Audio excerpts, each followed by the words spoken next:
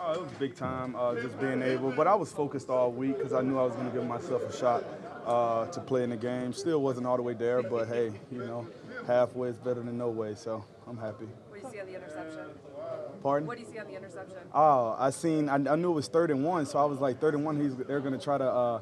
I figured the quarterback was just going to try to get the first down and move the sticks. So I was like, okay, cool.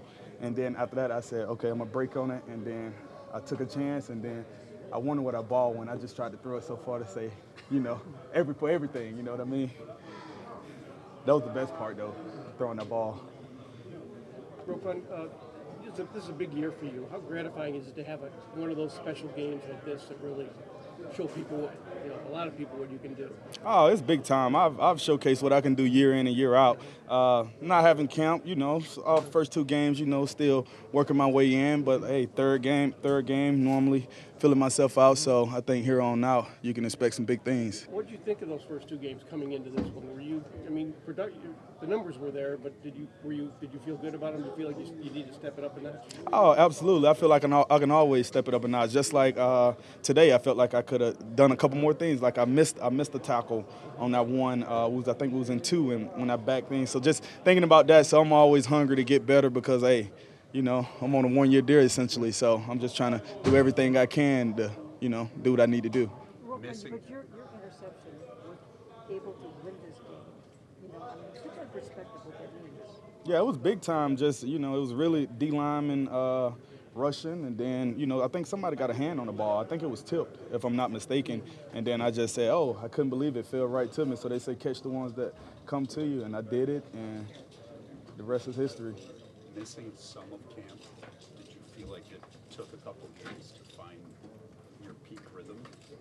I wouldn't say my couple games to find my peak rhythm because I felt like I'm a pro at the end of the day, and I feel like I can do whatever it takes any given week. But I felt like having certain things in camp that you'll normally get that helps out. But hey, I didn't. That's the past, so I'm just really sunset, no regrets.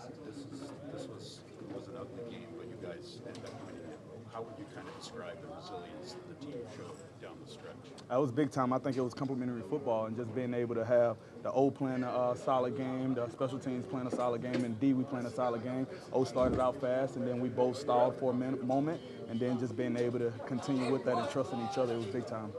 Roquan, did the hip injury concern you anymore? Because like you said, this is a big year for you. It's a 1-year situation. You want to stay healthy. Was that a bigger concern than maybe it might have been because of the situation, the circumstances? No, I think even if I was paid, I felt like I would have still missed some practice this week. But that's that, and I'm just thankful for the trainers. We got great trainers, and my people outside of the facility. So thankful for those people getting me back right, and I felt good enough to play. So if I feel good enough to play, I'm gonna give it everything I got because that's what I signed up for. Do you feel like it is a risk? Do you have to be more careful about how the wear and tear of an NFL season because this is a big year for you? You know what I'm saying? Some guys make quote unquote business decisions when they have to play or whatever. Were you any more concerned about that with that injury because of that? No, I wasn't overly concerned because if I'm not able to do anything, I'm not gonna put myself in a position that's if I got a check or if I don't. So at the end of the day, if I feel good enough to play, I'm gonna go out there and play and give it everything I got because my teammates they depending on me and I depend on them. So I'm putting it on the line if I'm able to.